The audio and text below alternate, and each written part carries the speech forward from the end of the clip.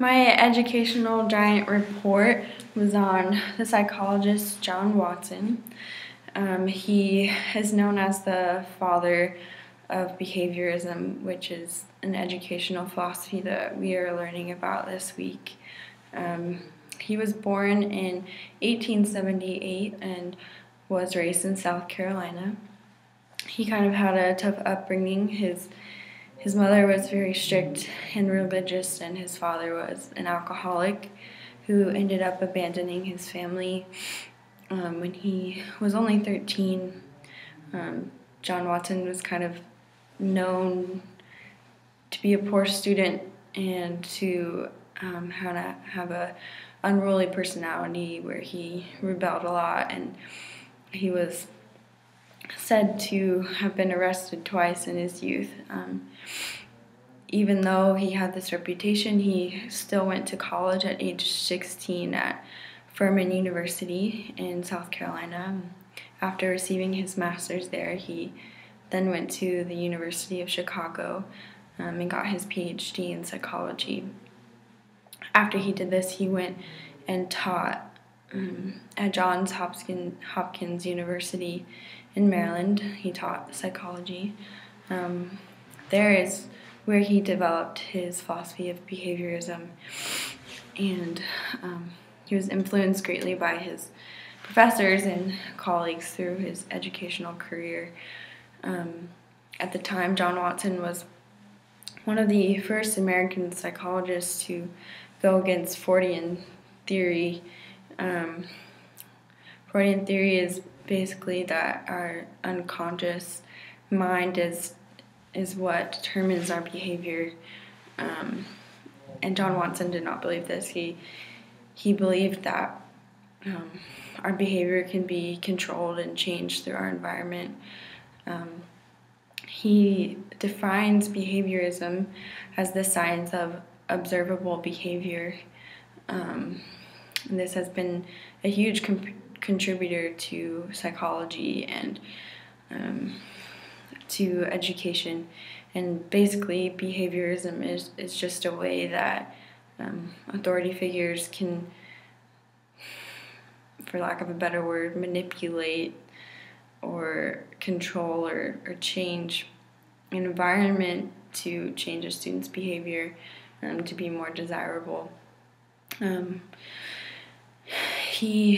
John Watson applied this to child development, and that's where his infamous experiment called Little Albert took place. He took an infant, which for experiment ethical reasons he named him Albert, and what he did was he exposed this infant to different animals like rabbits and rats that the infant was not initially afraid of.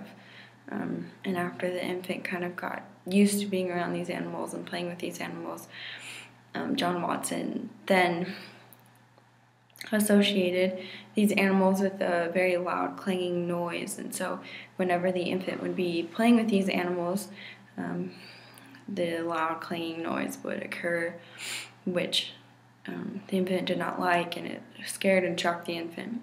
And he would cry every time he heard the clanging noise, and eventually the infant associated this clanging noise with the animals, resulting in fear of the animals.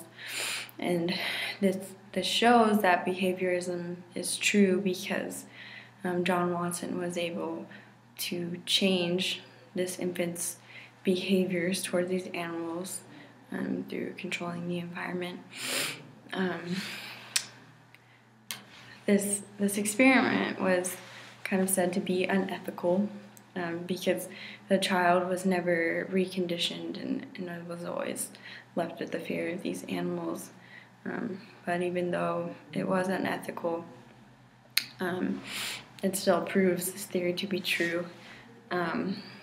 Behaviorism is used a lot in education, even though a lot of teachers don't like it, and it's kind of a controversial philosophy. Most teachers use it in some form. examples of behaviorism is positive and negative reinforcement to result in a desired behavior by students. Behaviorism is the most practical method of education and produces the best results. Classrooms with a behaviorist teacher have very set rules and established procedures and expectations. It results in a more desirable learning environment because students are calmer and quiet, and the teacher is able to teach more content because of this environment. I've seen this a lot in my life. I have many teachers who have used behaviorism even though they wouldn't consider themselves a behaviorist. For example, I've had teachers who use positive and negative reinforcement. I had a teacher growing up who had this star system to where they would put our names on individual stars on a chalkboard, and it had magnets on them, and when we would behave desirably, our star would rise to the top of the board.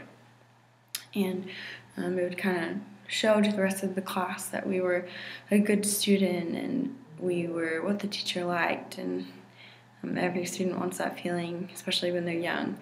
And if our behavior was undesirable, then our star would fall and we would get a note sent home from the teacher. And that is not something that any of us wanted because we were too scared. And that is one way that our teacher used behaviorism, by using that positive and negative reinforcement to get the desired behavior from us.